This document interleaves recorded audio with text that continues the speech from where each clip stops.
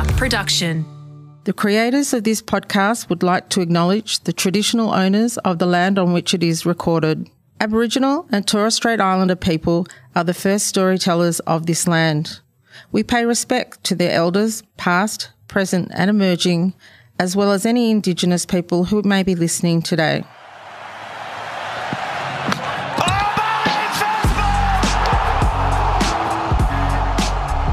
Hello and welcome to Two Guys, One Urn, I think we're calling this. It's not a really perfect title, I've got to be honest with you, because this is a cricket version of my AFL-adjacent podcast, Two Guys, One Cup, where I am going to talk to people about another sport that I am super passionate about. People will know that I love cricket. I was completely obsessed earlier in the year with Australia's Tour of India, Australia's Test Tour of India, and I think I didn't miss a ball that was bowled in that entire test tour, and really re-energised the fact that I'm like, you know what? I love watching large bits of test cricket in a row, like entire days of test cricket.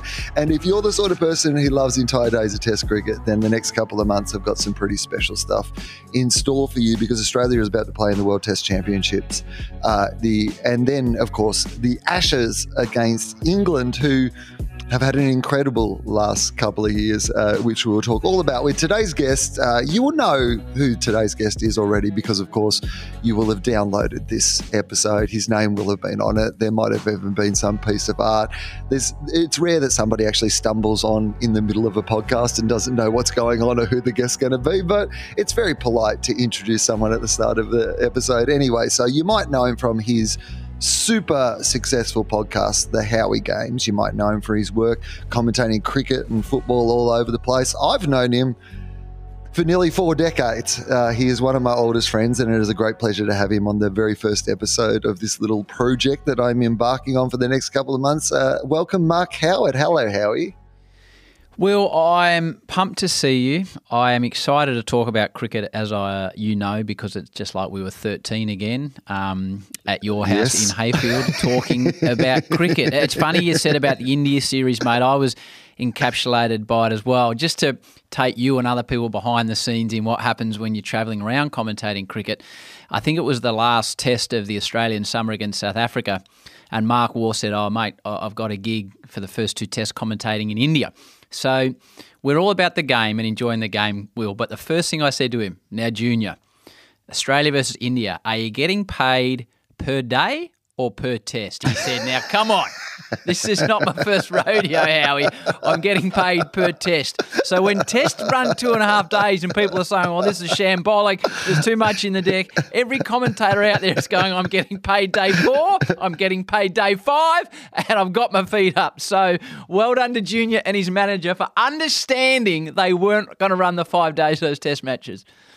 That's the ultimate bonus, isn't it? Like, I mean, because not only are you getting paid for those extra days, so essentially they're work days, they're getting paid days regardless, and you're in India where your dollar goes a little further than it ordinarily would have. So these are good times. The great Shane Warne, Will, I've never seen anyone get more excited about Boxing Day tests than Warne, because, you know, he'd spend his whole time saying it's going to rain in Sydney. We'd get to Sydney and he'd put on Insta stories pictures of the Melbourne weather for 7 days. It was 32, and Sydney, it's going to rain. He loved the Boxing Day test more than anyone I've known, and he'd be that excited about it, and it'd be a big build-up, and he'd do the voiceover and the big lead-in, and his hour beforehand, he'd be like, H, this is the best day of the year. It's better than Christmas. You do the first stint with him, and after the first stint, the first thing you'd say, you know what, H? This could finish halfway through day 3. And I'm like, mate, you've just spent 2 days building this up as the greatest cricket event ever, and now you want it to finish. So that was the way Warne approached it as well.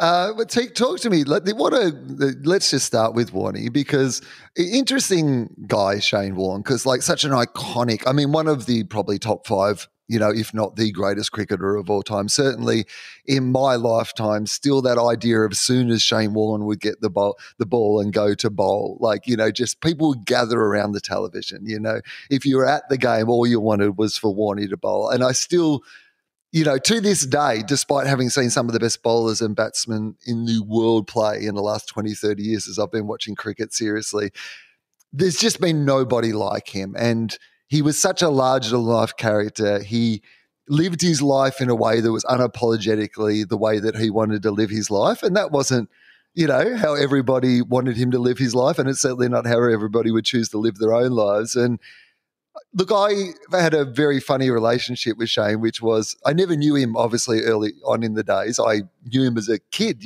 watching him play cricket, just being captivated by how good a cricketer he was. And then, of course, I started being a comedian in the period of time where the scandals started to happen. So predominantly I knew Shane Warne as a punchline for a very long time. My first couple of books, I remember a friend of mine in America read both of the books and they were like, who's this Shane Warne fella that keeps getting mentioned?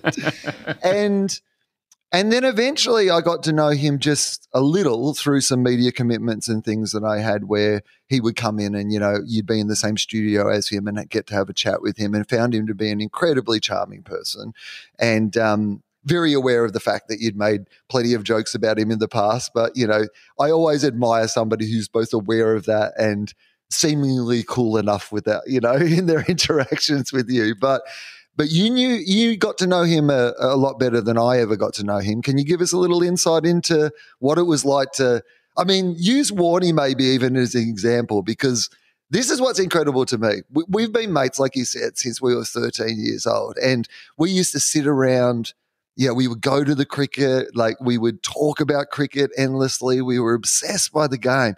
And all these people we were obsessed by, the people that, I remember you and I going to Melbourne to see Alan Border play his 100th test. And then, of course, suddenly you're working with Alan Border. You know who Alan Border is. You know who Ian Botham is. You know who Brian Lara is. But Shane Warne, just tell me a little bit about what it was like to get to know Warne and what your recollections are. Well, it's you're spot on, mate. And the two cricketers of my generation, our generation, that I would down tools would if Warne was bowling or Gilly was batting. So and Alan Border was, as you know, mate, you've seen my scrapbook. He was my sporting hero. So to sit there with, I've sat there before in commentary with Warne and Gilly and AB, and you're looking across thinking, this is ridiculous. I'm going to get found out here. If we could be transported back and there was posters of them on my wall, they'd realise I'm an imposter here. So I still go to work every day thinking it's a massive privilege to be involved with these people. Warne, I was actually looking at it this morning, mate. He pops up. I've got a picture above where I do the podcast here of me interviewing Warne and Kelly Slater together before I knew Shane. And I look at it. I was in the bathroom this morning, and he gave us all 2 Boxing Days ago. He gave us all for Christmas some of his aftershave, the SW23, the cologne. Man, I've got a few because I got Wasim Akram's 501 as well, which comes in a little ball, Will, and there's a red ball for the men and a white ball for the women, and you flip the top open, you give it 2 sprays, and look out because it's a pungent aroma from Wasim. But I've never opened Warne's, and it's still sitting in there, so there's reminders of him every day. The best way to describe him when people ask you is he's as polite a person as I've ever met. You would get to the cricket and he would know the lady's name at the Adelaide Oval, Sue, that's been on the door there forever. And he would say hello and he would use her name and her face would light up. So the interactions he'd have when you would walk behind him into a cricket ground and he looked people in the eye, he shook their hand or he used their name, it was a massive glow behind him, mate, because you were walking a metre behind him and you saw the person's face light up when he used their name, and you would see that. He was already on to the next person or the next selfie. So to see this just parade of joy that he used to leave behind him in a wake because he was kind and generous with people is the thing that really sticks with me. At a test match, mate, if the first ball's at 10 past 10 and the coverage on Fox is coming on at 10 past 9, they want you there at sort of 10 past 7. They want you 2 hours beforehand until Mark Waugh organised a uproar and said, I'm not coming in 2 hours earlier anymore, and it was an hour and a half. But so Warne and I were, you don't want to expend all your energy before the day's coverage starts. So we would always want to get there a minute before the production meeting. So therefore, for probably the last 3 years, I'd always get a cab in with Shane and a cab back with Shane. And if I could give you a quarter of the stories that he rolled out in those periods, Will, she'd be the biggest rating podcast any of us have ever been involved in. So I'm privileged to have got to know him a bit, and I think the biggest impact he had on me, mate, he was a great in our country, where often there's the tall poppy and we want to cut people down that are successful with our athletes, with our politicians, with our performers. We almost want people to fail before they succeed so we can see the redemption story. Warne was very much out of the American way, that he wanted to see people succeed. And he knew I'd never called Test cricket, and he didn't say anything for the first year. And the second year, he pulled me aside and he said, "Mate, I think you need to approach Test cricket like you do Big Bash." And I said, "What do you mean?" He said, "Well, in the Big Bash, you walk into the commentary box and it looks and feels like you know exactly what you're doing and you're ready to take charge." He said, "Sometimes in the Test cricket, you sound a bit reticent." And I said, "Well, mate, that's because I'm sitting next to you and Alan Border and Mark Waugh and these legends of the game that goes the full circle, mate, that we talked about, you grew up idolising." And he said, "Yeah, but mate, you're not here because you played cricket. You're here to broadcast the game, and you've got to have confidence in yourself to do that." And he was a big supporter in that he's just like, just get out there and do it, let yourself go, take your handbrake off, get out of first gear. And that made a massive impact on me and certainly helped me. So whenever I go to the Test cricket now, I have that thought in my head that his expression was bring it, H, just bring it.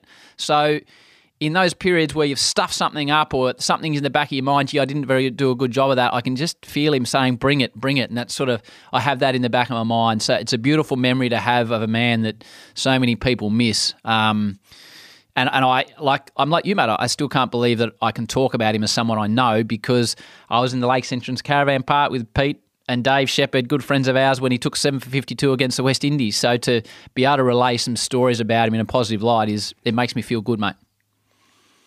I love what you say about the effect that he had on other people. I literally happened to be talking to somebody yesterday for my Philosophy podcast who has just made a TV show, a Netflix series with Arnold Schwarzenegger. And they were saying it's a very similar thing in that I think that Warne and Arnie apparently he's fine with people saying, get him to the chopper and, like it's not a tumor and all those sort of things. And like when he goes to the toilet, he says, "I'll be back." And like he does the whole thing because he realized it's not really about him. Like I think this is the thing that sometimes people get confused with.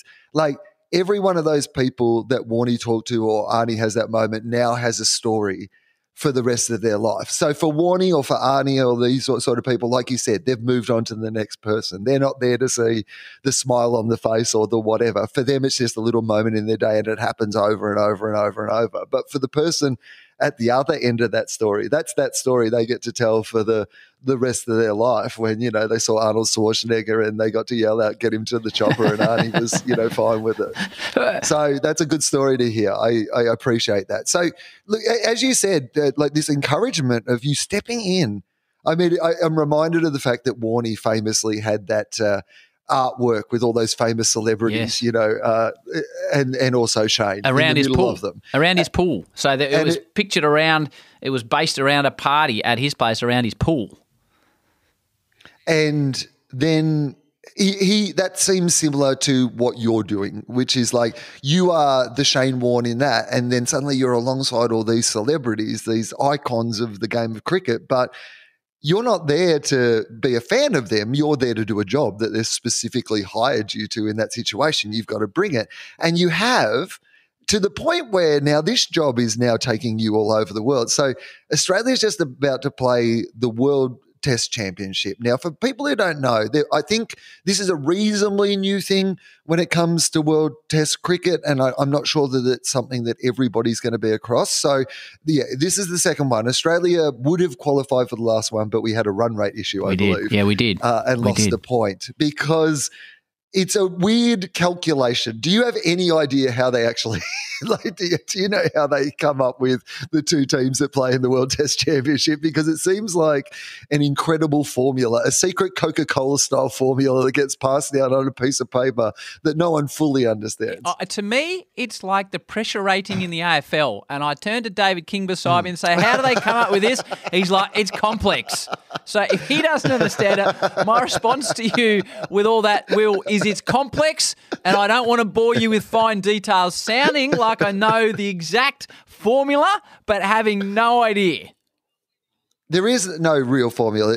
They're trying to calculate who the two best teams of what is it? 2 years, isn't it? Every 2 years? Or 4 years?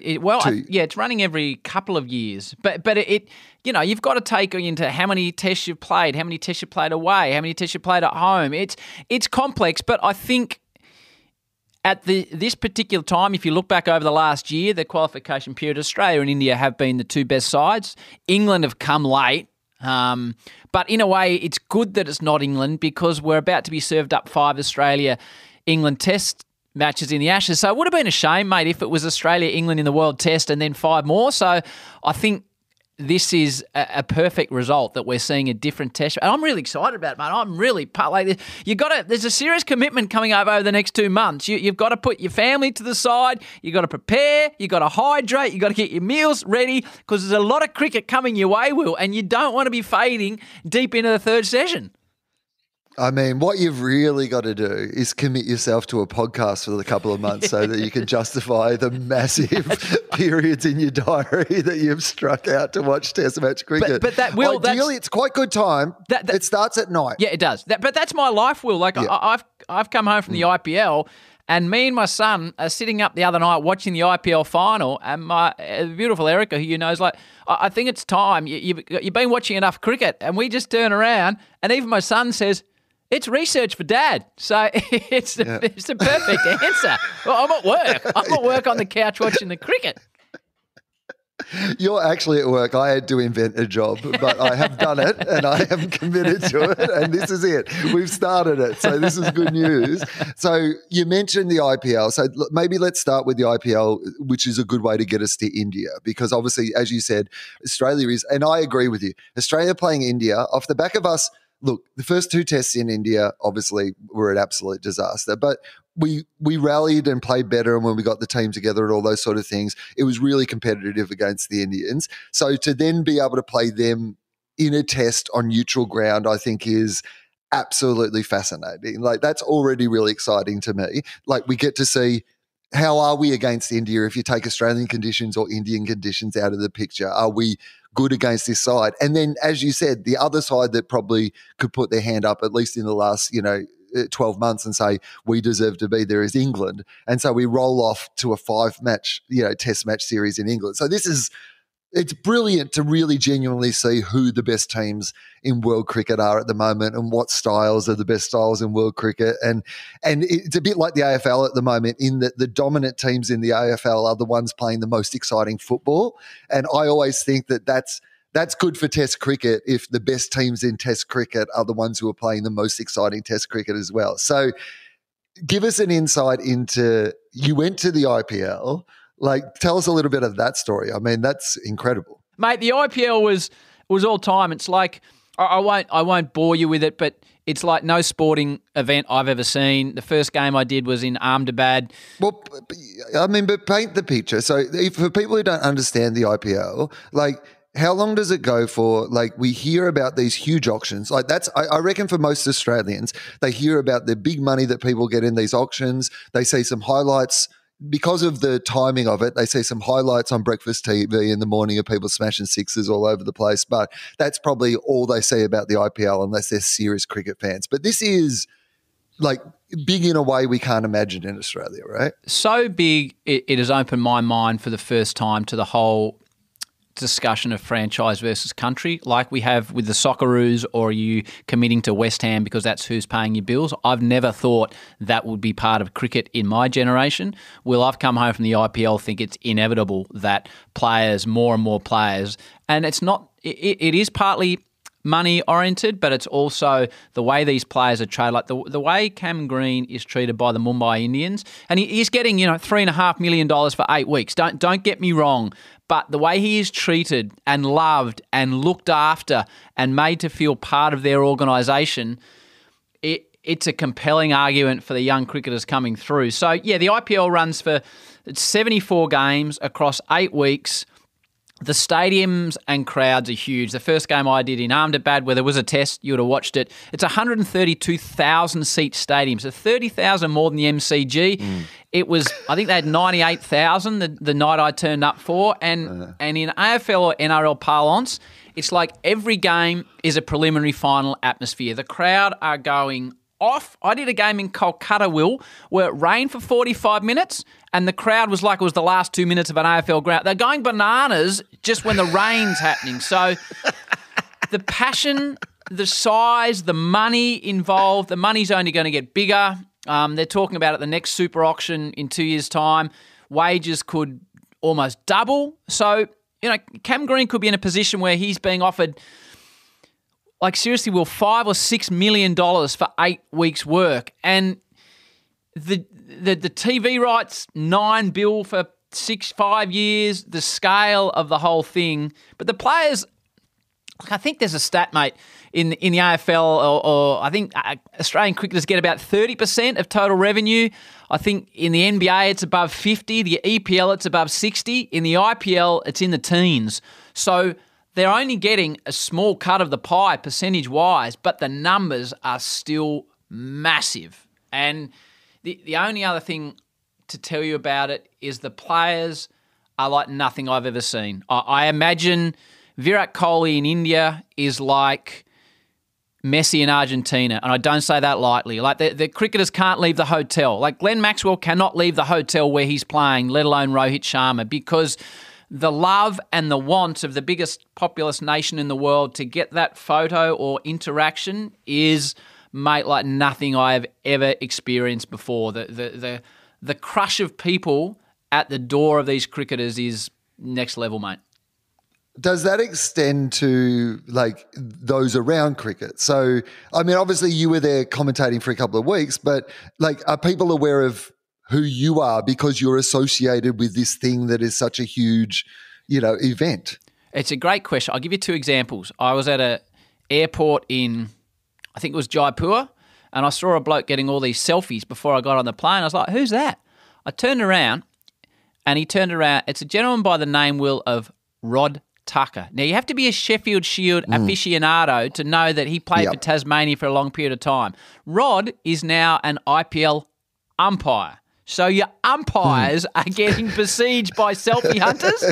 And mate, I found that bizarre to be. I had I'm not a man to stay in the hotel. I wanted to get out and explore. And when people come up to you on the streets in Mohali or in Kolkata or in Delhi and know your nickname and want to talk to you about cricket or Scott Boland and the statue, it's for someone from country Victoria, it's mind-blowing to know that people know who you are not because you've done anything special, just because of their love and they've watched those last 2 India-Australia Test series and seen their man Rishabh Pant win the series. So, yeah, it's when they knock on your door in a hotel with something you didn't order and you realise they're there to politely ask for a photo, it blows your mind. And it's like when the room service comes or the laundry comes that's not yours and they say, "Oh, can we have a selfie?" It blows your mind and you feel wanted and loved, Will, which is not always the feeling as a commentator in Australia on various codes, to be fair. I mean, it is a very different situation, isn't it? I mean, look, the appeal for young cricketers, I can't imagine what it's like, because you could literally be the 20th best test match cricketer in Australia, and basically what that means is that you spend the majority of your life playing Sheffield Shield cricket in front of nobody. Really, right? Whereas you can be the 20th best 2020 player in Australia and be all over the world, playing in these incredible tournaments, having these amazing experiences, earning money like you would never imagine in your life. Yeah, there's various examples of that, mate. Like you look at Tim David, bloke was born in Singapore, played associate cricket for Singapore. Now he's in the Australian T20 side.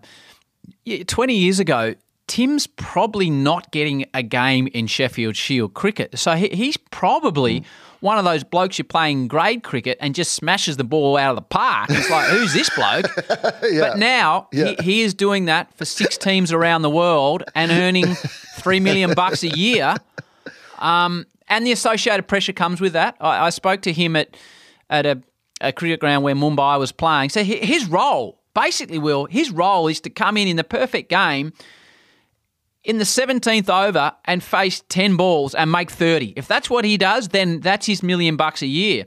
And he'd just come off doing that. He'd hit 3 sixes in the final over to win Mumbai a game. And the next morning, it was, you can't escape it. You're at the airport, you're in the gym, it's in the newspaper, it's on every television you see. And I said to him, wow, I've seen your 3 sixes 38,000 times in the last 24 hours. And he said, when it's like that and it's fantastic and you're in the gym yourself and you're watching your highlights, he said it's wonderful self-affirmation. But he said, when you've made a duck and you're on the other side of the world and everywhere you go, that duck is being replayed and people are saying he's getting paid $1 million a year for 8 weeks, what's he doing? I think that's when the mental pressure is just crushing on these guys. And that's Tim David, let alone Virat Kohli, who's the country stops, or MS Dhoni when they go to bat, like the country stops.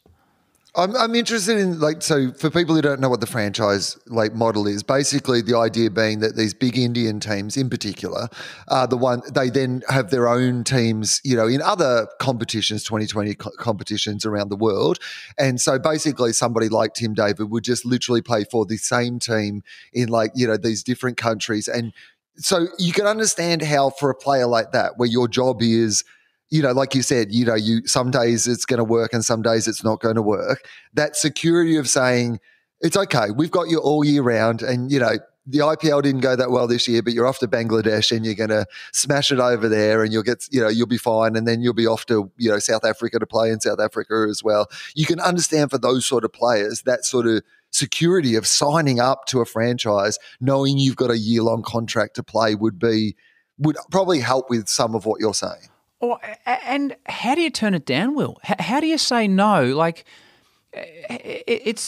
So in my situation, if I'm working for Fox and then you get an offer for 5 times as much by another network, which if anyone's out there, I can give my management details over. That would be nice. But no, I love Fox. They're the best place I've ever worked in all seriousness. But it's people say, oh, they're just doing it for the money. Well, that's okay, because they've got a short period of time to make the money. And good luck to them, mate. Good luck to these people, because they're on the other side of the world. They have no support. Like Tim David can't come home and train in Australia with a state cricket club because he's got no association. So these guys are, right. Mate, there's no association. Like Aaron Finch is about to go and play in America. There's a bloke where I live in Ocean Grove that's got an indoor net that teaches kids. Like Finchy will be down there facing by himself, ball after ball in a machine. So it's a very different way of approaching cricket. But I think the standout thing for me is I don't know how the big name Indian players deal with the pressure, mate. I stayed in a hotel with Virat Kohli, RCB, Maxie's team, Glenn Maxwell's team. And you get out on your floor. There's a guy with a machine gun outside various rooms. He's not there for me, obviously. Like the security is next level. He's surrounded at breakfast by an entourage, and then people just want to say, we talked about Warne, the interaction. I met Shane Warne, and he said this with Virat. I just want to see him play. There was guys. I did an RCB game, Royal Challengers, who he plays for. And there was, whether it's, you don't know, but 2 guys are holding up a sign saying, Virat, I sold my iMac to buy tickets to watch you bat. Now, if I'm walking out to bat and the whole country is watching and people are selling away their items to watch you play, mate, the pressure, I can't conceive. You must just have to put yourself in a bubble to be able to keep that pressure away from your front door. It's next, and that's nothing to do with money. That's the size of a country who wants to see you succeed like no other. And if you don't succeed, they'll have a crack as well. They'll have a serious crack. Okay, so there's another Indian cricketer I'm fascinated about while we're talking about the IPL, and that is a fellow by the name of MS Dhoni. So what can you tell me about MS Dhoni? Well, Mike Hussey is on the coaching staff at Chennai. He used to play for Chennai, so he used to play with Dhoni, and now is on the coaching panel. They just won again. So they just won their 5th title. He's running around batting the last over because he's there as a keeper. And it's like I presume before going to India that Kohli was the most popular cricketer in India. MS Dhoni is the most popular cricketer in India. So he's grown up from a small regional area, a place called Ranchi. Country boy, not from a rich or well looked after background. So he's someone that India can identify with because they are him. They can see themselves in MS Dhoni. Local country boy made good, always carries himself beautifully away from the cricket ground. But talking to Huss, I said, what is it about him? And he said, mate, he is so calm. He just wants you to enjoy your cricket.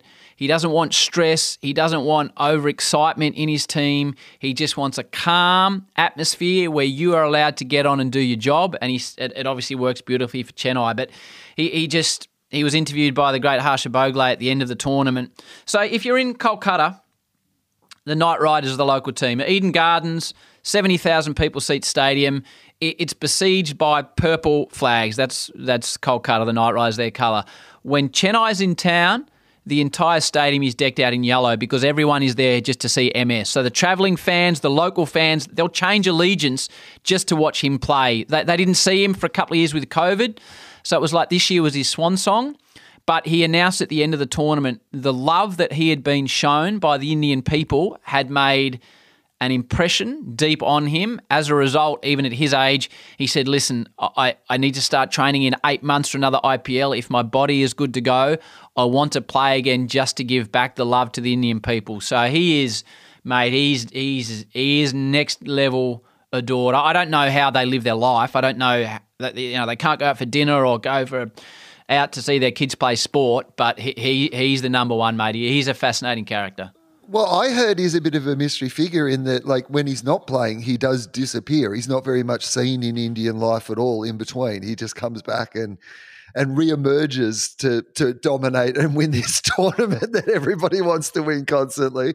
But I heard that speech at the end of the game the other night, and it was like The Rock at WrestleMania, like the way that he was controlling the crowd, because it was all very much like, I guess this would be the best time for me to announce that I'm going to retire from the game. And like, all these people are just like, oh, and he goes, but, and they're like, ah.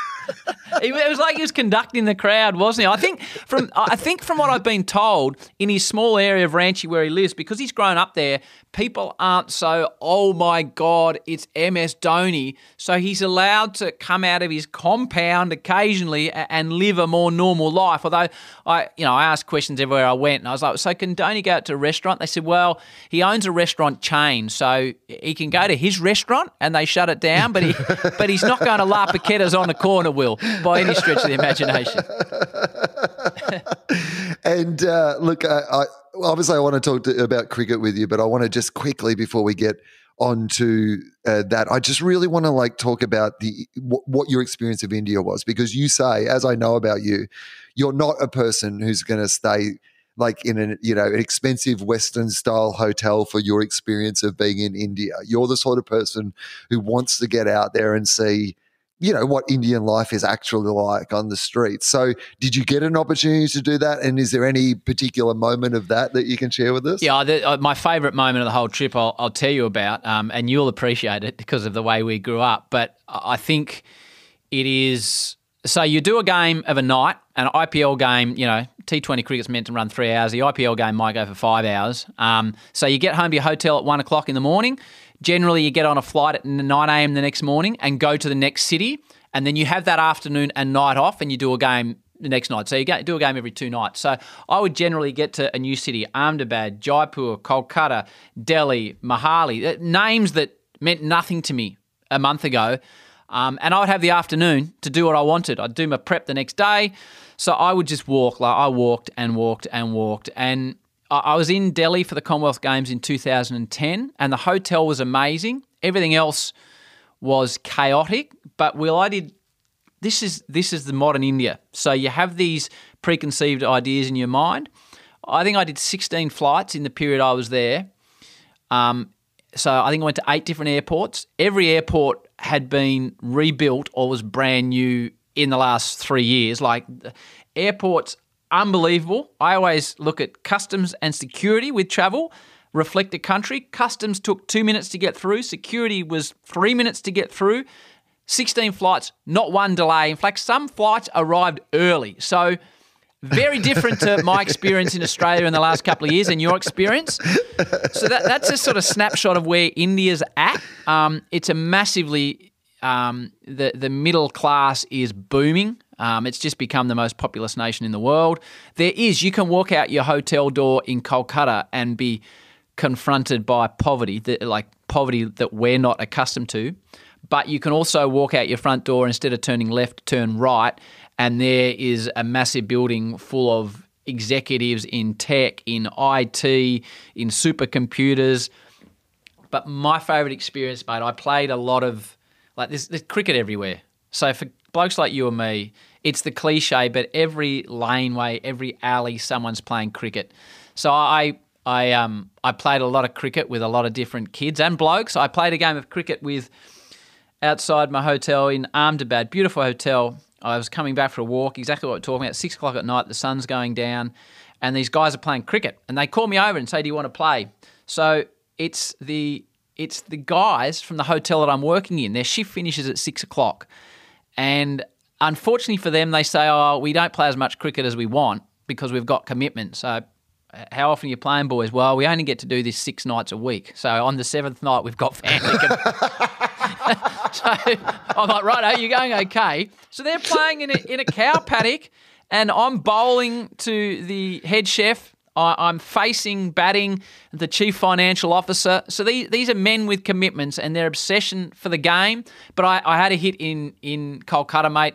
So a proper cricket club had just finished their training, and I was wandering by, and they were asking me about the IPL and commentary, and they said, did you want to have a bat? And I was like, yeah, I would like to have a bat. So they lent me pads, gloves, thigh pad, and it's the theory, mate, that Aussies struggle against the spin in India. And they had 4 spinners. Their opening bowler was a quick. They told me he gets 2 overs in the 80 overs they play, and then the spinners come on. So you mark it, and it's like this. There's no grass anywhere. It's just sort of this rolled mud, and you think, I wonder if it's true about how far the ball spins. And this leggy just sort of wanders in, and it's like I'm facing Warne, and they got wrong-uns, toppies, flippers. They absolutely destroyed me, Will, and they celebrated every wicket every time they got me out. That was my moment in India where I was like, wow, I'm a kid like you that grew up obsessed with cricket. We used to play in your homemade cricket net, and now I'm facing spinners in India and getting destroyed. I feel like a real Australian Test cricketer now. That's how I felt, because I was getting knocked over left, right, and centre by the Indian spinners. I was going to say, I think Graham's still got that concrete cricket net out the back of the house. So if Finchy needs to go down to East Gippsland. If he needs to prepare on nil felt to head to the USA, then he'll be right to go. Okay, so let's talk about this World Test Championship. Australia playing against India before we get into the Ashes. And so what's your, I mean, again, obviously we hear a lot of the Australian news with the Australian team. The big points of interest seem to be around, firstly, it looks like David Warne is going to get to open the batting, because he's been part of this team very much, at least for the World Test Championship. It seems that Warne is going to get the opportunity. He's been playing with the team that made it to the final. He's going to get the opportunity to open the batting. There's a bit of an injury cloud over Hazelwood at the moment. Maybe he might not be right to play. But what are you looking forward to? What are you interested in about the World Test Championship? And give us some Indian perspective as well. Well, firstly, I'm looking forward, as I said, to see what type of deck it is. I saw Josh play his first comeback game. I can't even remember what city it was. And before we go into any of this, there's a discussion about how much does T20 cricket relate to Test cricket. I'm not the expert, but mate, good form is good form for me. So if you're batting beautifully, it's going to help. If you're bowling well, it's going to help. So Hazelwood was straight on a line and length. I think there's only one decision for the Aussies to make, and that's Boland or Hazelwood. Obviously, Michael Ness has been getting wickets for fun in county cricket and making hundreds, but they haven't added him to the squad. So I think it's Boland or Hazelwood. I wouldn't be surprised if they think we just want to give Hazelwood another Test match to get 100% over his Achilles and his side. So maybe they go for Boland. The guy that I'm, from an Australian perspective, mate, we'll talk about India, but the guy that I can't wait to see is Cam Green. I don't want to say Steve Waugh 1989 Ashes, but I think there's something special coming. He's around the last couple of years when you're out in the ground beforehand, he's a really quiet bloke. He doesn't look you in the eye. You can see from the outside he looks like a bloke still finding his way and not completely comfortable with the setup. I saw him in India halfway through and I went up and had a chat with him. So he's playing for Mumbai. Probably the fanciest franchise there is, Tendulkar's ex-franchise. Sachin Tendulkar's sitting on the bench giving him advice. And he's batting anywhere 1, 2, 3 or 4. He's opening the bowling at times. He's getting paid $3.5 million, and he was worth the money, Will. It wasn't, oh my God, they've overpaid him. This is a 20-year-old kid, 22-year-old kid from Perth who Mumbai have looked at and thought, we've spent $3.5. You know what? He was worth it. He was box office. And just talking to him, he just had a presence to him that it was like, oh, I'm fitting in here. I'm playing with Rohit Sharma. I'm playing with these guys, but you know what? I'm at this level. So I can't wait to see him, mate, because I think across the WTC and the Ashes, I think we've seen an amazing start to his career, but we might really see him blossom with bat and ball. He's such a talent, Will. You've seen this bloke play. He's such a talent. It's one of those things where a couple of years ago, like his bowling started to come good and then he had a couple of injuries there, but his batting started to really step up. Obviously, it wasn't a coincidence that Australia did better in the tests in India as soon as he came into the team. Like the team is always much better balanced with him in it. But also, he was a great batsman in the test version of the game. Like he can make, 12 off 100 balls if you need to do that, as well as making 100 off 12 balls, which is incredible. I think he's one of those people that you can just see why they've invested so much time and so much patience in him, because the reward of it when it all clicks at the same time, he's just going to be unstoppable. And it does feel like he's getting towards that. And I would love nothing more than this to be like, it does feel like this could be it, right? Like this could be it. Ordinarily with the Ashes, if the Australia is to do well, there's going to be one player, whether it be a Steve Smith or whether it be a Steve Waugh or whoever it might be, but somebody has like an incredible series where they just cannot be stopped. And it would be amazing if it was him, because I think he's worked hard to deserve it. I think he's ready. But also it'd be amazing because Kane Cornes spent a lot of time earlier this year really talking about how he shouldn't be in the team and he did not understand what the Australians saw in him. And that would just give me that extra pleasure of I wasn't aware of the Corns comments, but that doesn't surprise me. He's box office, mate. He's box office. He's the future of Australian cricket. So that's the Aussies. The Indians, I'd normally be a bit. What do you think of the opener? Sorry, let's just talk before we get to the Indians. Let's say, this test and then looking forward. Do you think Dave Warne will be the opener for Australia in the 5th Ashes test? Gee, that's a good question, Will. I think he will. I think as skill comes into it, obviously he's going to have to face Stuart Broad. He will have been thinking, planning, preparing. I think certainly in the WTC he deserves his spot 100% because this is rewarding a team that's been the best performed 2 teams of the year and he's been part of that team. So, but yeah, I think he will. I talked to Mark Waugh selection a lot because he was a selector. We used to tease him when blokes had come in and out. He was heavily involved in getting Tim Payne into the test team, which was from the Clouds call. So when they get it right, as Junior would always say, well, if someone should be coming in, who are they going to drop? Or if you're going to drop him, who's coming in? So my answer is yes, Warne, because I think he will succeed. But there's no Jamie Siddons or Darren Lehman or these guys, Brad Hodge, making thousands of runs in Shield cricket because cricket doesn't work like that anymore. So if you're not picking Warne, are you really confident that Harris and Renshaw can come and dominate an Ashes? That's the question you got to ask yourself if you're getting rid of David Warne. What do you think? Oh, well, that is the problem, right? Isn't it? Like, it is one of those things where you just keep thinking of like, because obviously you could see a version in Australia of like what Travis Head did in India.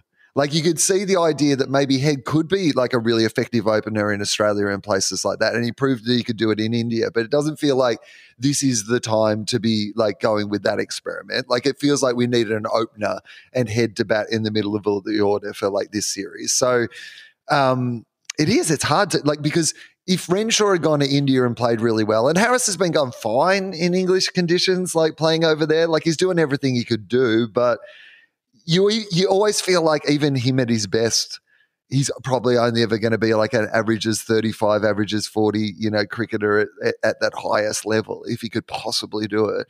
So, yeah, I agree with you. It's like, who do you replace him with? That's the problem. Like, you want him to do well because otherwise you're like, who do we replace him? Yeah.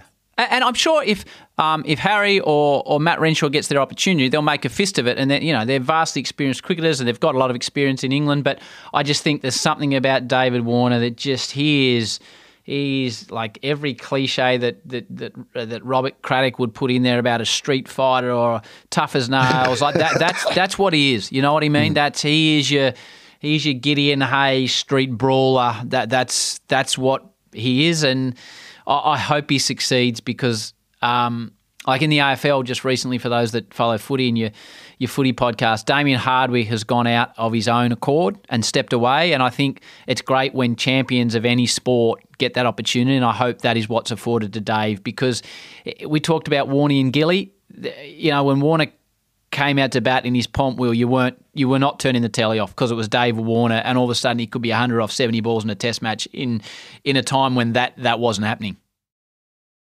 Well, he was basically the guy who, the first one we knew, at least from the Australian point of view, of this new model of what cricket is. Like, he was the guy who got picked in the 2020, the one-day teams first and became a test cricketer. Yeah. Everyone was always like, Warner won't be able to play test cricket.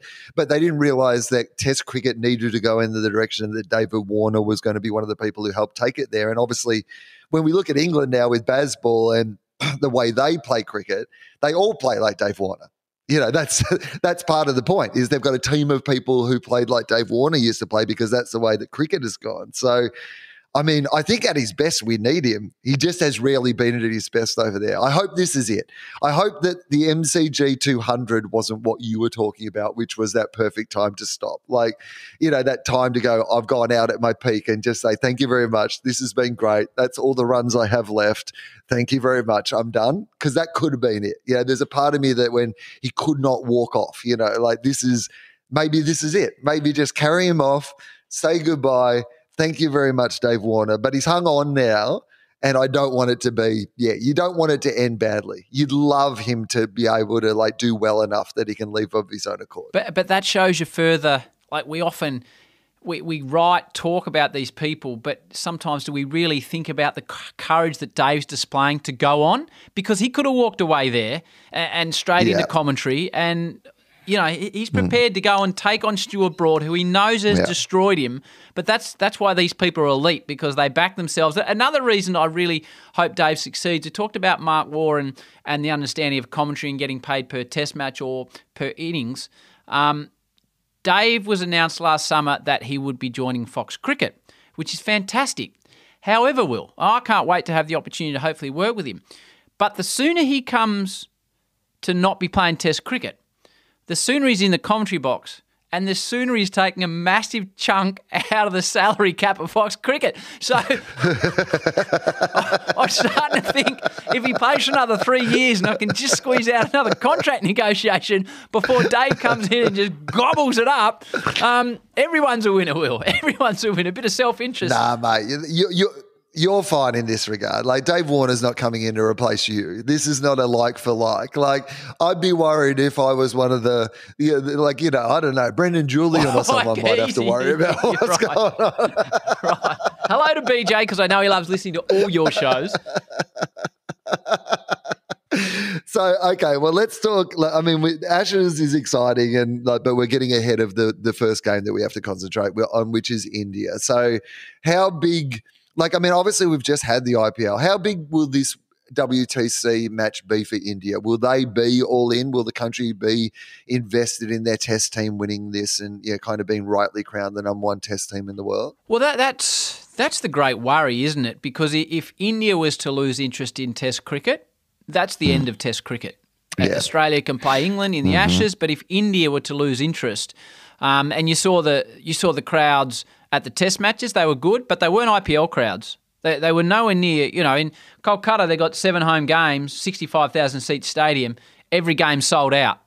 So that's the level it's at. But I think great credit must go to the former captain Virat Kohli, who's been massively invested in Test cricket, and he loves the game, so he's brought the country with him to continue that love of Test cricket. So, India, I think they're all in. They've beaten Australia, last 2 series in Australia, which has been incredible. But I've seen the future of Indian cricket, I reckon, Will. And there's a guy, we'll talk about who they will play. For those that don't follow the IPL and just have a passing interest, and just to heap pressure on him, there's a kid in India that plays for Rajasthan, who his name is Yashaswi Jaiswal. So he opened the batting for the Royals, the pink team, Warne's old team. So, and this is the thing you love about Indian cricket. This bloke's like nothing I've ever seen. Like, I've got an 11-year-old son. We go to the nets. It's like, mate, have a look early. Let the first couple go. When he's batting out in the middle and I'm square leg, mate, rotate the strike. Just have a look. Build for the first 3 or 4 overs. These Indian kids come out from first ball and launch it over mid-wicket for 6. And you're looking at your notes, you're like, who's this bloke again? So he's in the squad. They won't play him, but this is what I love about subcontinental cricket. He is a kid that grew up in the country, Will. Jaiswal, his name is, his surname. He had a dream to play cricket. I think it was Mumbai. He moved to Mumbai without his family, with no support as a kid, as a teenager. Had a job in a local dairy, from the way Harsha explained it to me, but cricket commitments got in the way, so he lost his job. He spent 3 years at the cricket ground, the story goes, living in a tent with the groundsman. So he's living in a tent in his teenage years, at 14, 15, 16. He's selling street food.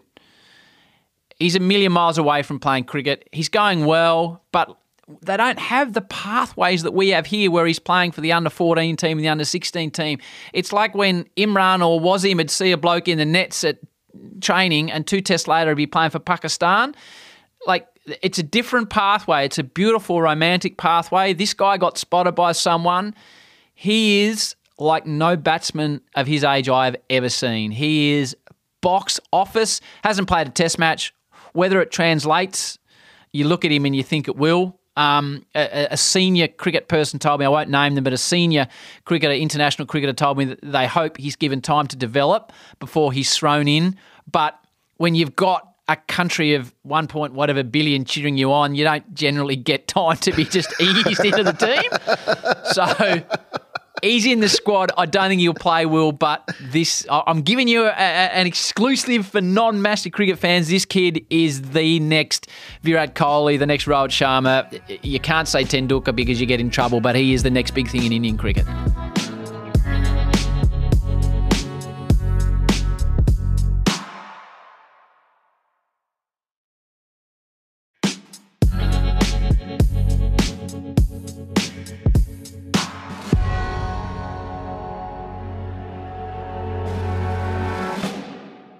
It is good for cricket when Indian cricket is strong, clearly, but we still want to beat them. So how do we do that? What are we doing? What are we trying to do here? Well, their team, they would have had Rohit Sharma, their captain, and probably KL Rahul open the batting. I was at the ground when KL did his hammy, so he did it badly, so missed the IPL, and he's going to miss the WTC. So there was a guy. I saw him make 96 and interviewed him after the game by the name of Shubman Gill. And within 2 games, I was calling him the stylish one, because he reminds me of Mark Waugh, mate. That Steve Waugh 1989 back foot sort of square cover drive. This guy's got a sort of straightish cover drive. This is real cricket porn talk now, but to the rising ball that he just flows through, and you see him and you're just like, wow, this...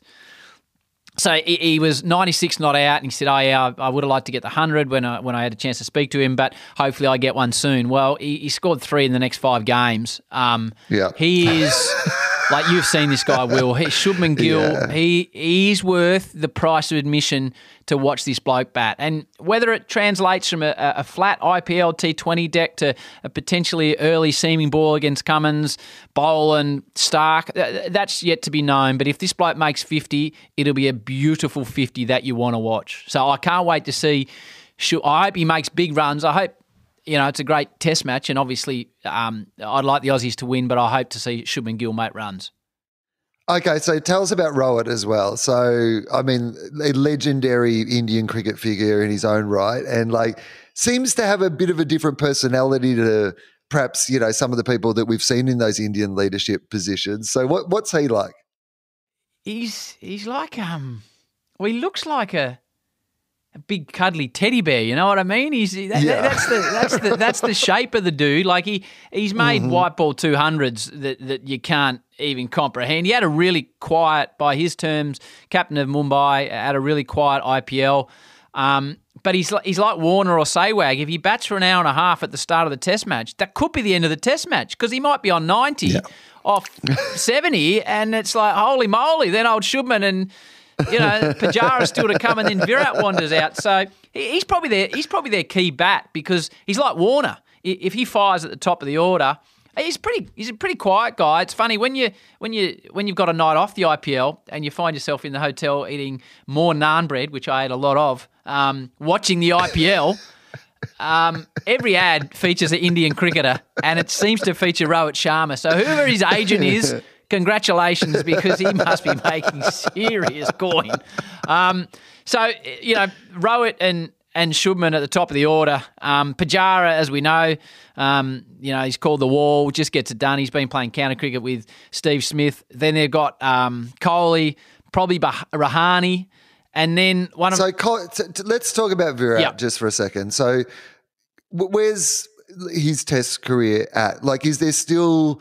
I mean, he didn't bat that badly when we played them in India. There was a couple of moments where he looked like he was about to really take us to town, and luckily he really didn't. But is there still years? Is this are we saying goodbye to Virat at the moment? Is this our sort of, we all get to see him bat one more time, or do you feel like there's still another Virat Kohli style series and act left in him? Yeah, that's a great question. I think he's.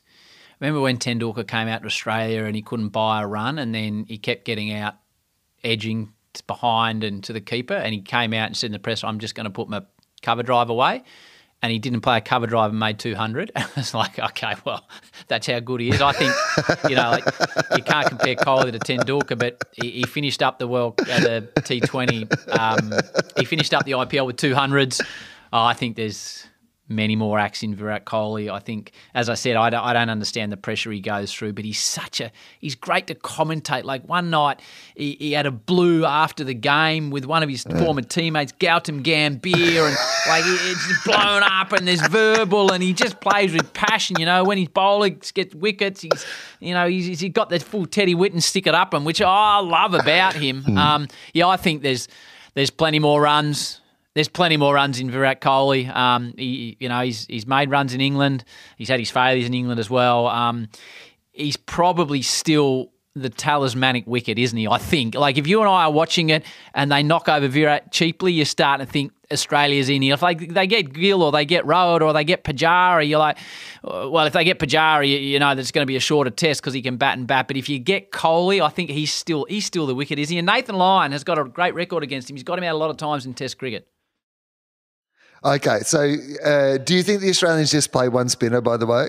We didn't really talk about that. They just play one. They just play Lyon, right? Well, it's, I don't know. People will pick me up, but apart from being in, can you recall a test Australia's played in England where they played two spinners? I can't even recall the Warne McGrath. So Todd Murphy probably doesn't play. So, I think we only play one spinner, surely, don't we?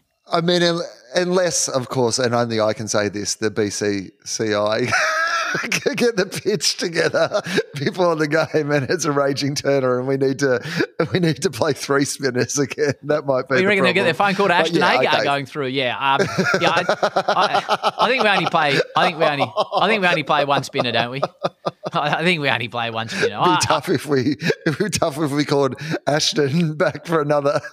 Just say, mate, look, I know it didn't work out in India, but like, if you want to get over here, we might give you a crack. Mate, he made 99 over there in his Ashes debut. He's a star. No, I think he'll be back too, Ashton Agar. I think we only play one spinner. But I think Lyon v. Kohli is. I talked about watching Shubman Gill. I think Lyon versus Kohli is because he's so understated, Nathan, but he's got a lot more.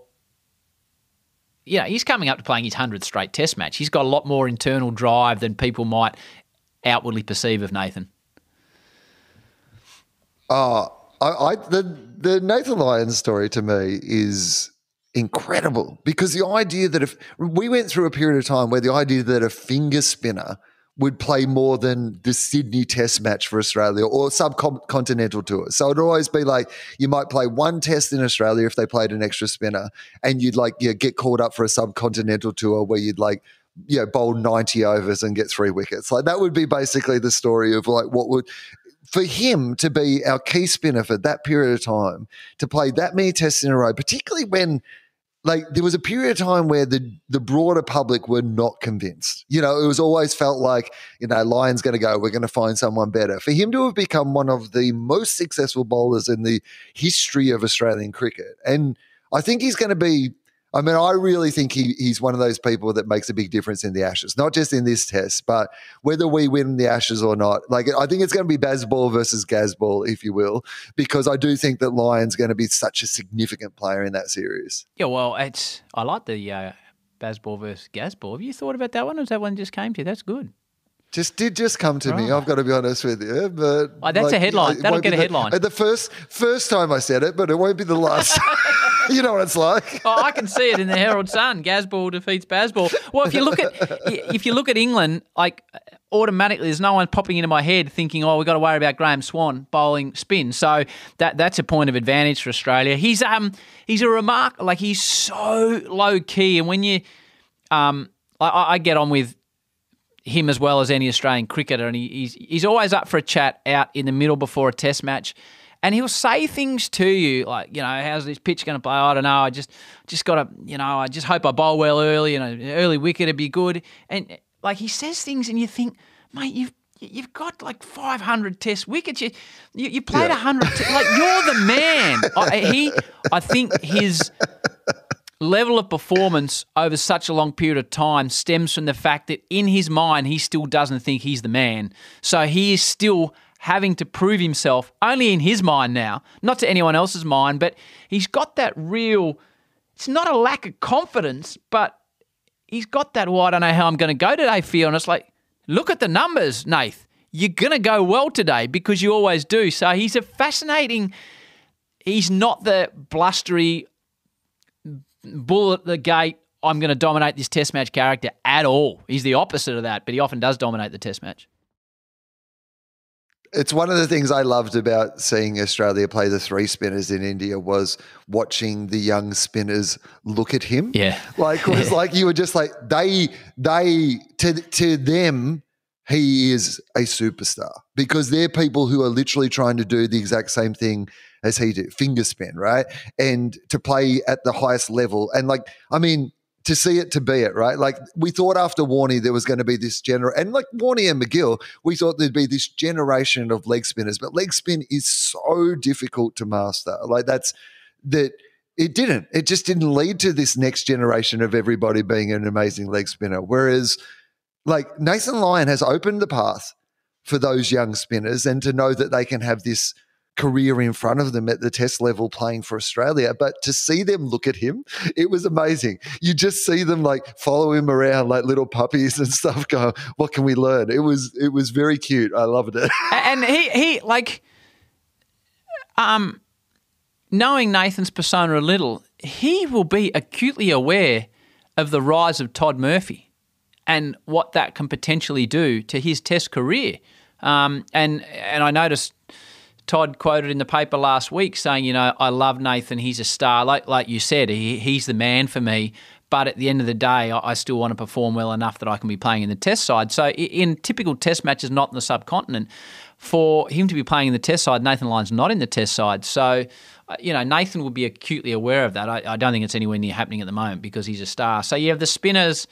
The spinners are a difference. The pace attack, the other guy that really stood out to me in the IPL was Mohammad Shami. So you just think of him as another decent Indian fast bowler. He, like, when you talk to the other fast bowlers, they back to cricket porn again. They're like, "Oh, Shami, what about the seam?" Like, they talk about the seam and how upright the seam is the whole way down the wicket, and they all, even the Aussie boys, like, "Oh, what about the seam on Shami?" Like he as Kerry once famously said about Shami, he's good in the dry and he's good in the wet, but that's a Kerry line. He's the one that was swinging the ball early in the IPL and getting wickets. He's going to be the concern for Khawaja and Dave Warne. Like Siraj and Yadav, like they're elite Test cricket bowlers, but they're not Shami, who's got an incredible, if you dive into his numbers in the last 5 years compared to the first 5 years of his Test career, he is like top 3, top 4 in Test cricket. So we often don't think of the Indians as a pace attack, but they've proven in Australia the last 2 series, one with Bumrah, one without. But he's the other one alongside Shubman Gill that really caught my eye in the IPL that thought he could have 3 for 5 or 6 overs at the start of a Test match, and then we're in trouble. How many spinners do you think India play in this test? It's a great question. And I've thought about this, Will, because I knew we were going to have a chat. I appreciate this. Well, this is the best level of cricket actual knowledge that this entire. I would just like, for people who've listened this far, don't expect that it will be this in depth, and we'll have actual perspective on these things. It'll mostly be wild speculation from here on. Well, I can throw wild speculation as well, but I like Ravi Ashwin.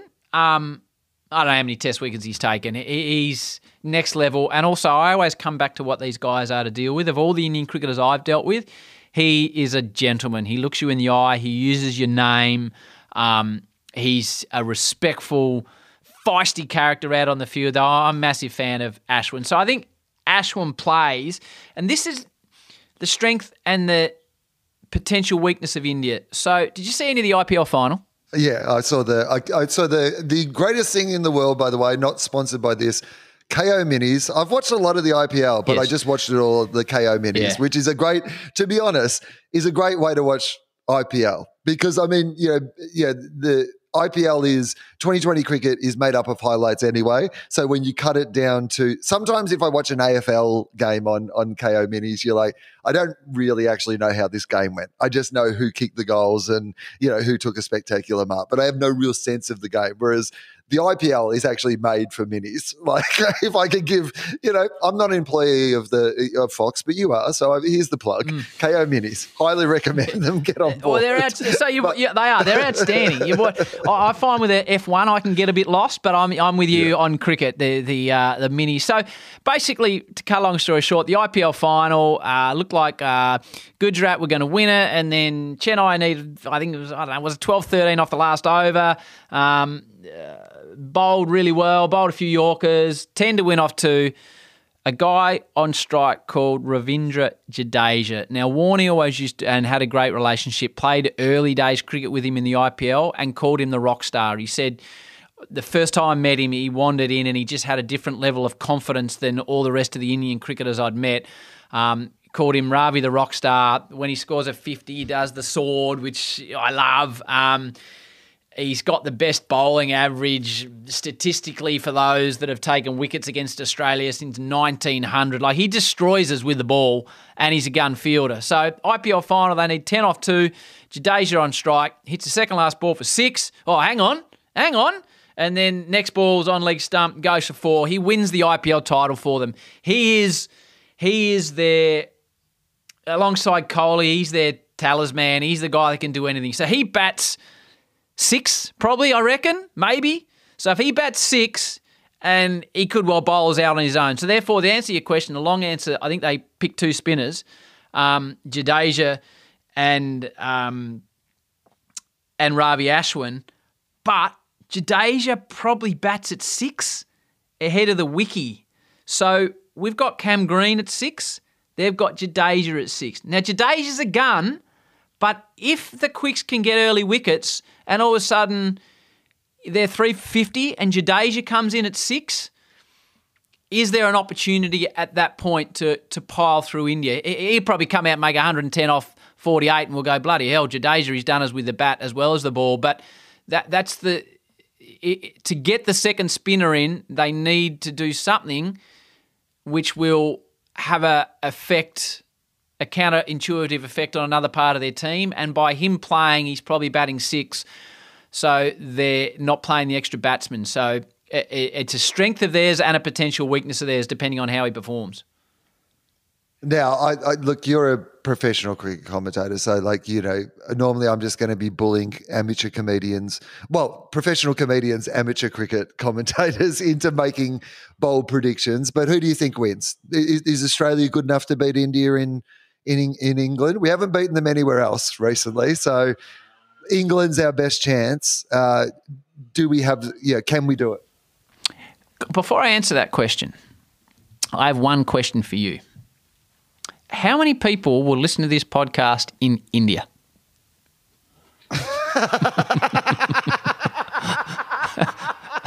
So you know what? Like, I've seen you've been over to India. Yeah. Your eyes have been open to the fact that people are pretty nice here. They're giving you selfies. Yeah. You're getting to play cricket with everybody over the time. And suddenly you're like, I remember when Brett Lee had a Bollywood career over here and seemed like a really good decision. Yes. And young Mark Howard, he likes to explore the world and he could really, like a small percentage of 1 billion fans, if the Howie games could expand to the Indian market and really capture that as well. Yeah, I can see what you're saying. So I'm fine with that. You were in Year 8 Japanese, you would not be what I called a clever man, but in understanding the complexity of this situation I've just delivered to you, you have picked up on it very well. You're a clever man. Thank you. I appreciate that. Yeah. So, look, we've spoken a lot about how great India is and how great Indian cricket is. Let's assume that, let's start with this premise. Australia didn't beat India in India and Australia didn't beat India in Australia in the last series we've played. So, starting with that, the real big question is, can Australia beat India here? And if they were going to beat India, how do we beat India? I'll just throw one more thing into the mix and ask you a question, then I'll answer it for you. So we talked right at the start, we're talking like cricket analysis now, which again is not normally something I do. I'm normally asking the questions. But so of the Indian squad of 15, 14 of them were involved in the IPL. Of the Australian squad of 15, 3 of them were involved in the IPL. Smith and Marnus have been playing cricket in England. So make that 5. Boland, Lyon, Stark, Cummins, Carey, Head haven't played a lot of cricket lately. Have not played a lot of cricket. So where do you sit when I say to you, would you rather be coming in off good form in a completely different standard style of cricket? Would you rather be Virat and Shubman Gill coming off 1 million runs in the IPL, knowing your bowlers have been bowling their guts out in a different style of the game, but might be a little bit tired? Or would you rather come in with Cummins, Stark, Boland / Hazelwood, Lyon, your bowlers, not having played any cricket, but come in fully fresh and ready to go? Like, what do you want? Do you want your T20 experience with some tiredness factor, or do you want completely fresh, but I haven't been playing any cricket? It's a good question, isn't it? Because the upside, I think, is Marnus and Steve Smith have been playing proper cricket. Yes. They've been playing test cricket, right? So I think that if we're looking at advantages versus disadvantages, let's break it down. I think that's an advantage. They're playing long-form cricket. They're in the country in which this game is going to be played. I think that's an upside. That's a positive that maybe puts some of our batting in front of their batting, because it is a different style of batting. You can't just translate completely the same. Fuck me. I think you'd want the others to be playing more cricket, though. That's the thing that worries me. I like the idea that we're going to be fresh, but the idea that like a lot of our bowlers haven't been playing cricket at all. Although we've played India a lot recently. So like it's not like we're going into a game against a team that we don't know. Like, I mean, we spent a lot of time playing India not that long ago. It was only a few months ago. So like it's fresh in our minds. So fuck. Yeah, I don't know. What do you think? Which of those do you think is the more compelling story? I think cricket. I think any cricket you're playing, for your batsmen, your bowlers. See, I'm going half a dozen to 160. I think I want my bowlers rested like ours have been. I think I want my top order to have been playing cricket like theirs have been. I want to be Shubman Gill coming off 300s. I want to be Kohli coming off 200s. I want to be Pujara playing in England rather than being Uzi and Head not playing much cricket. But that's just me. Come on, can I play one more game with you while we're going in deep analysis? Yeah. All right. I'm going to read out each player, right? And I want you to pick who you're picking, right? So I'm going to go down the teams. Okay. Oh, yeah, okay. So are you, in your team, are you picking Warne or Rohit Sharma? Sharma. Okay, so there's one to India. Are you picking Khawaja, my favourite Australian cricketer currently, or Shubman Gill? Yeah, at the moment, Khawaja. 1-1. Are you picking Marnus, the number one ranked T20 Test batsman in the world, or Cheteshwar Pujara, who just seems to go to another level against Australia? That is a very tough one. Like Marnus 6 months ago, I would have definitely said Marnus just because he was in such unstoppable form. It feels like that's not quite where he's at now. But I'm just based on what we just said before. He's playing long-form cricket in that country. I'm going to pick Marnus. Now this is a question I can't answer, but you are going to have to. Are you picking at number 4 Steve Smith or Virat Kohli? OMG, Will. Now, this is a man from Hayfield who I've played cricket with. Absolutely not qualified to answer this question, but you're going to have to. Are you going for Steve Smith or Virat Kohli? I mean, again, how many people do you think are going to listen to this podcast in India? If I put it on my socials, Will, a lot more than you will expect. Trust me. I mean, hey, they have stand-up in India as well. Yep. I'd love to crack into the Indian market. It's a big market. You notice I'm asking you these questions so you can answer them rather than me? No, fair enough.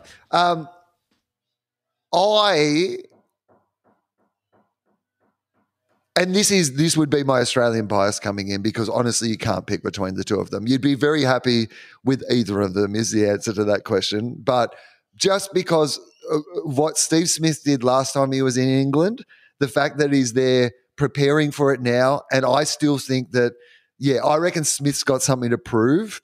And I would say if you would just toss it, I'm an Australian also, by the way, so I think I'm going to pick Smith here, yeah. Anderson leaves out Kohli in the Hindustan Times tomorrow. Yeah. Good luck. Good luck. Righto. Travis Head or Ajinkya Rahane, a man that captained India when Kohli had to go home from Australia, started the IPL like nothing we've ever seen, Rahane, or Trav Head, who he could be the deciding factor in both these series, let's be honest. If Trav Head gets going, he can do anything. You're going Head, are you? Head for me, Righto. Yep. So is it reasonably... Aussies is doing okay so far. Yeah, so there's a reasonably clear picture developing. I'll tally him up for you. Okay, Cam Green, who I said I think can dominate the series and the test match, versus Jadeja, the man I told you that is many ways the talisman of Indian cricket. Like again, that's a tough. That's as hard as the previous one. Here's what I was going to say. Here's what I will say to you. None of these have been easy. No. Like I've been looking for an easy one. Like I've been looking for one where I'm like, it's clearly that way.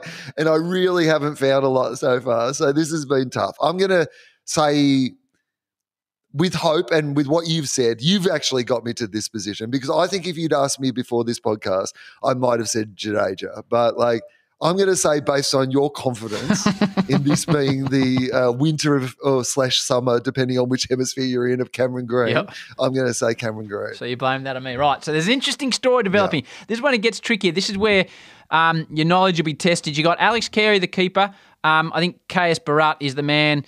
Whether they would have kept with Rahul if he played, I don't know. Bharat's only played 4 tests. The average is 20 with the bat. Really good gloveman.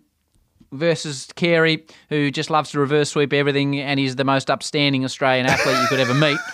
Who are you going with there? I presume you go with Carey just because you're more familiar with him. Yeah, that's right. I think that, I was worried about Carey when we were going to get to Carey because, I do think that, he's an incredible, like you said, an incredible athlete, was a top-level footballer as well as being a top-level cricketer, and at his best is, very, very good. He's just not consistently at his best in the way that you still feel like if he could take his game to just like a slightly higher level than that, what he's at. He's not in risk of losing his place in the team or anything. But yeah, okay, this has been going all right for the Aussies so far. There's been a lot of line ball calls that I'm pretty much making in favour of Australia, but I'm going to say Carey. Yeah, but this will help us develop who we're going to pick. The only other wild card. Yeah. There's another keeper in the squad that you won't have heard of, but my son told me you need to meet this guy purely on the back of his name before I went to the IPL. He opens the batting for Mumbai and he's a wicket keeper. Hasn't played a test match, but he's got a name that should get him a starting spot. Oh, okay. What's the name? Ishan Tendulkar. Ishan Kishan. Ishan Kishan. He's a star, Ishan Kishan. Commentator's favourite when Ishan Kishan comes out and starts belting him over the fence. So I haven't thrown him in the mix, but don't be unaware if you turn in and Ravi Shastri's at the captain's toss and he says Ishan Kishan's playing his first test match, you'll know who he is. Kishan. All right? Okay, so then we get the bowlers. I might even change my tip for that position based on the name. If Ishan Kishan, he's a great name, and he can whack the ball. So I'll take him out of batting order now. I'll go the spin option. So you got Nathan Lyon, 500 plus. I think Ravi Ashwin's. They go wicket for wicket, these two. Ashwin has terrorised the Australians over the years, let's be honest, but not in Australia, but in India. Agree. How does he go in England is the great unanswerable. Nathan Lyon will have played more test cricket, I would imagine, in England, although maybe not. It's a tough one again. It's another line baller, isn't it?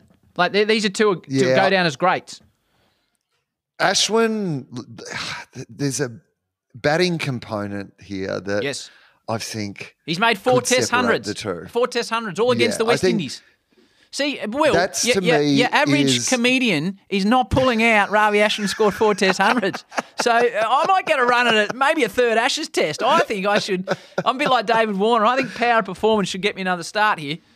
Oh, mate, I'm happy to have you back. I just know once we get into the middle of it, you have a lot of actual, paid commitments in this field. Is there no pay here? I'm giving you a lot of good gear. No. So, mate, you're going Ashwin or Lyon? I'll pay you on a percentage of Indian downloads. I can do something about that. So what do you reckon, Lyon?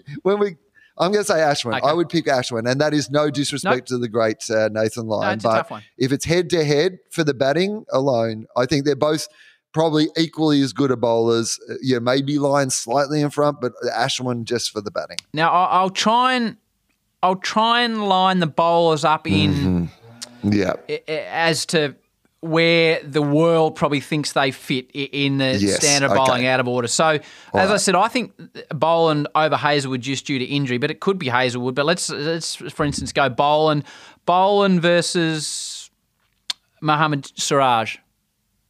Very good bowler. Scotty's played 7 tests, hasn't played a test match in England. Looks like the type of bowler that could Who would do very well there, but we don't know. No, we don't know. It's like just one of those things until...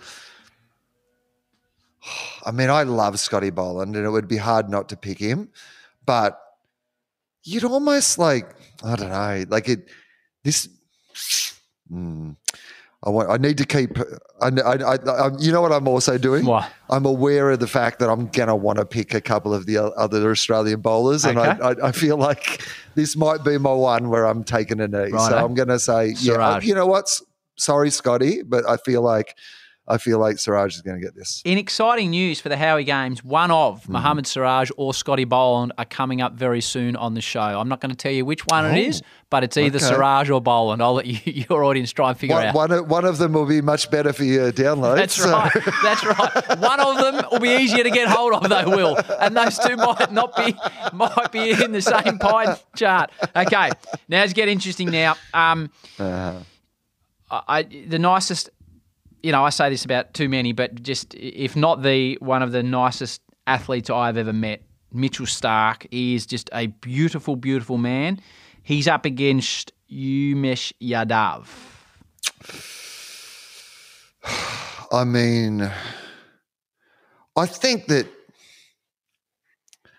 you got to pick Starc just for the absolute strike power that he brings to the table. I agree. And in a game like this, you need somebody who has that capacity in what it is that they do. So, yeah, I would say Starc, yes. Now what would traditionally be called the leaders of both attacks, I think. We're not judging them at this position, but I think that's, if you're writing an article, you're saying the leaders of both the attacks, the captain of Australia, Patrick Cummins, and the man that has been incredible for the last 5 years in all forms of the game, Mohammad Shami. He of the upright seam. I mean, that seam. It's hard to go past that seam. It presents. It's a well-presented seam. Well-presented seam, and he's good in dry and wet conditions. That's right. Thank you, KOK. That's right. You'd be happy to have either to choose from, wouldn't you? If that was your schoolyard pick. I mean, I need a captain for this team at this point. I know Rowett's playing. Rowett could captain the team. Steve Smith could captain, I suppose, if I was going to actually put together a team. I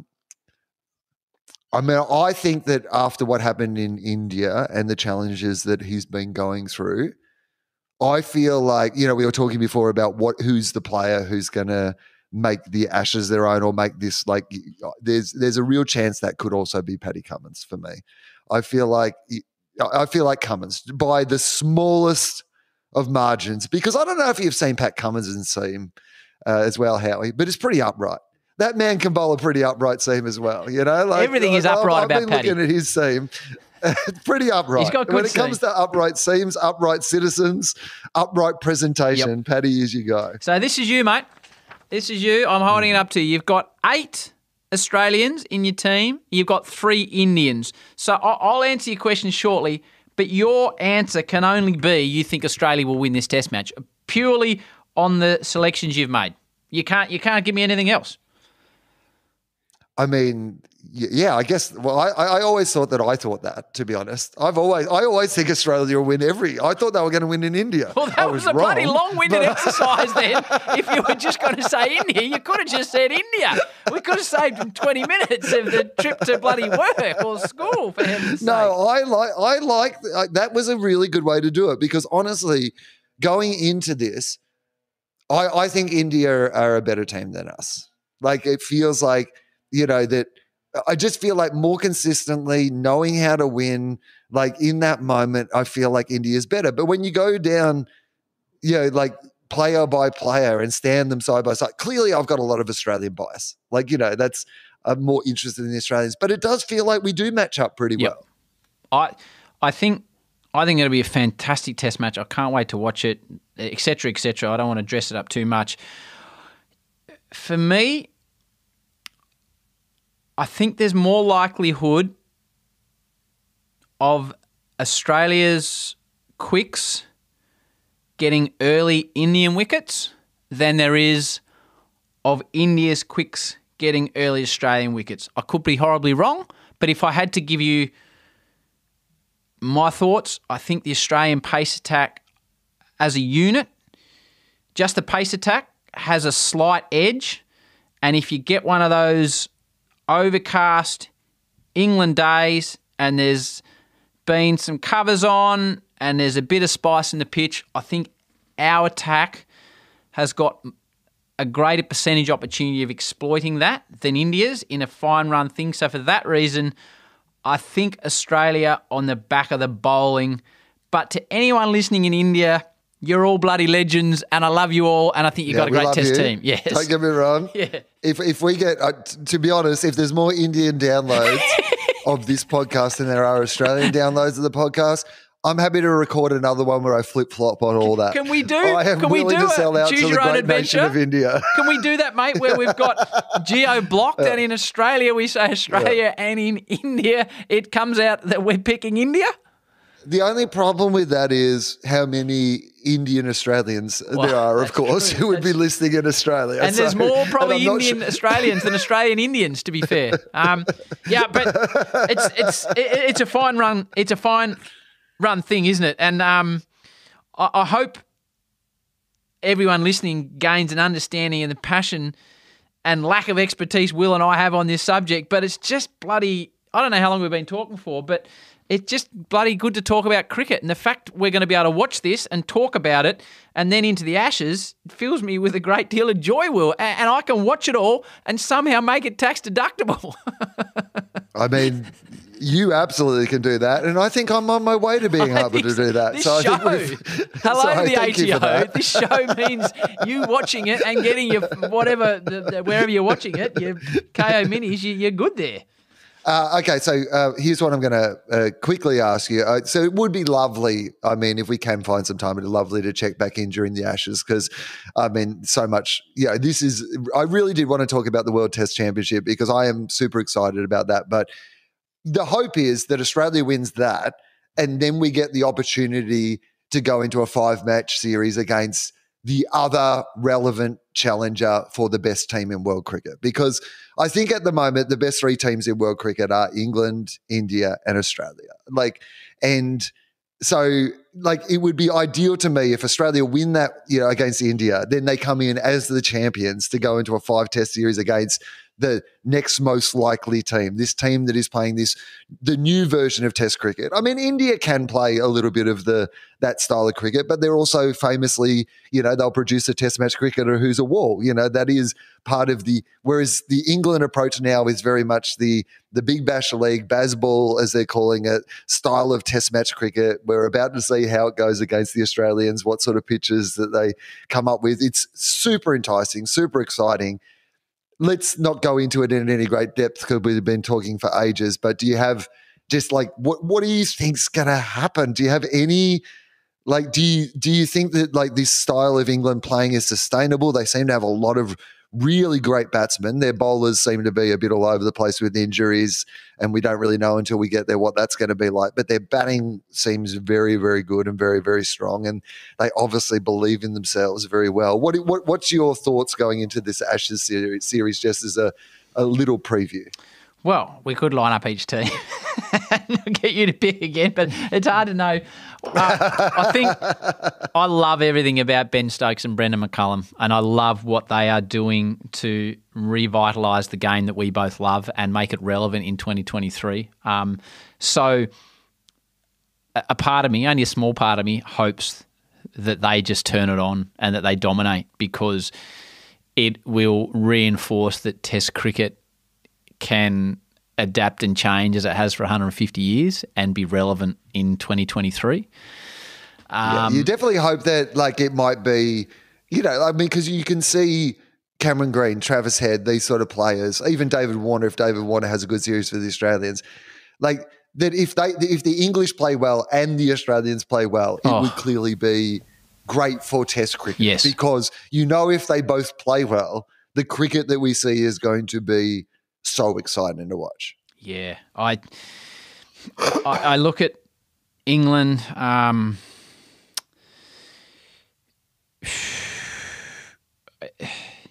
If they both can pick their best 11, I can't pick a winner. I can't. If they've both got their fit 11, their preferred 11 on the ground, I can't pick a winner, Will. I might even. And because you can't pick a winner, it's so hard to win away from home.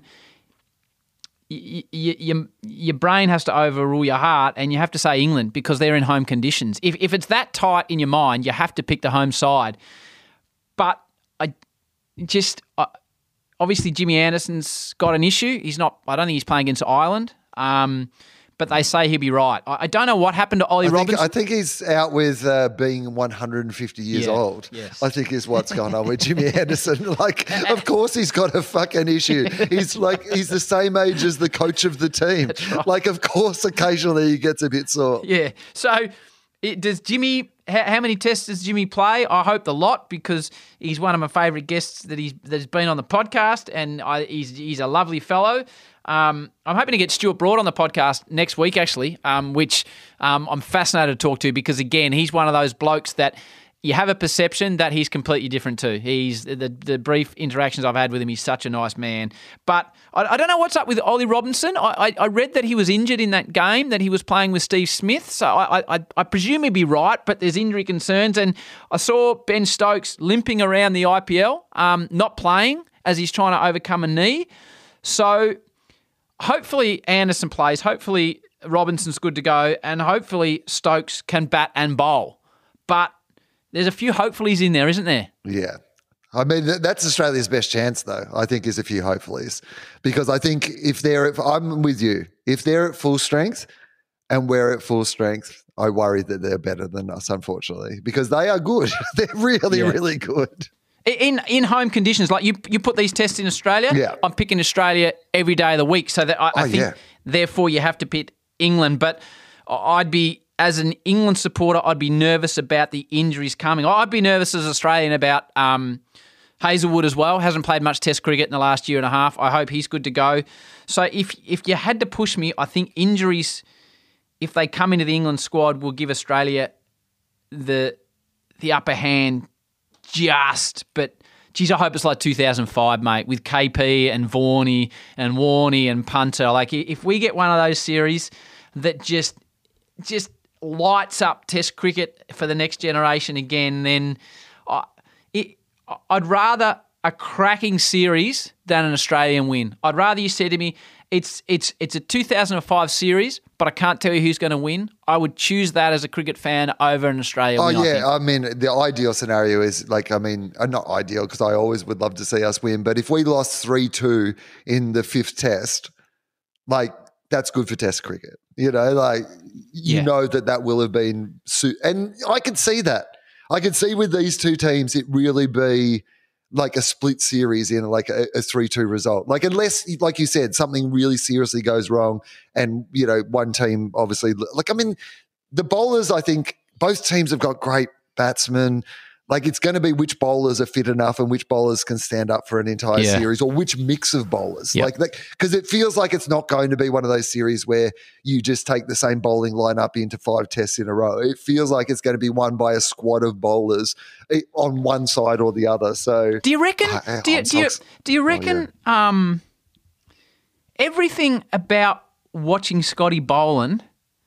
When I talked to him a couple of weeks ago on the podcast, he's only played in England in 2018 as part of the 150-year celebrations of the first Indigenous team, the first Australian sporting team to ever play overseas. So he's only played in England in that back in 2018, and I read a few of the articles around it, and it stuck in my head.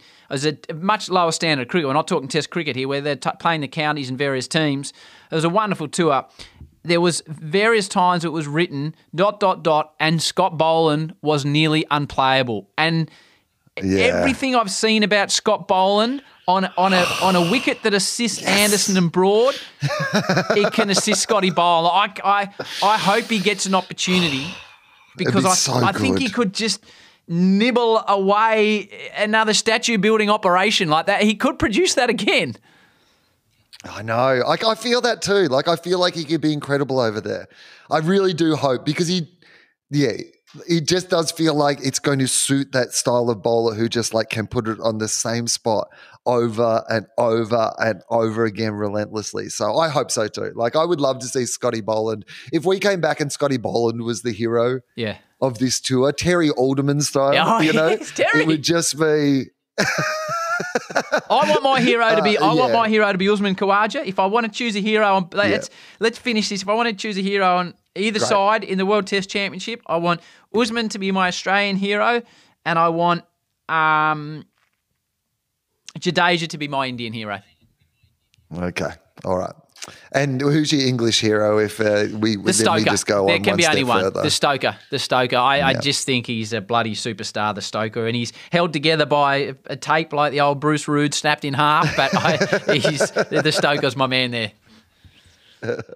Mark Howard, you can of course catch the Howie Games, the very successful podcast. You can listen to interviews with a whole bunch of the people that we've actually talked about today, plus brilliant sports people from all over the world. So, Howie, it's been an absolute pleasure for you to have you on the very first episode of whatever this is. It's got me super excited about it all, and I hope that people listening to this are also excited about. And I hope we get to see a really exciting 2 months of cricket. It's poised to be some of the best cricket that we've seen in a very long time. So I hope it actually works out like that. Mate, I've loved being on. I was excited about it when you said, I know if you've got time. I was like, I'm making time for this. I've loved chatting cricket with you. And for everyone listening in India, if you haven't liked the end of the result, stick to Wil's podcast because there will be an addendum where we are picking India to win in 2 days. So keep an ear out for that one as well. If there's more Indian downloads than Australian, I'm willing to flip-flop. Good on you, mate. Loved it.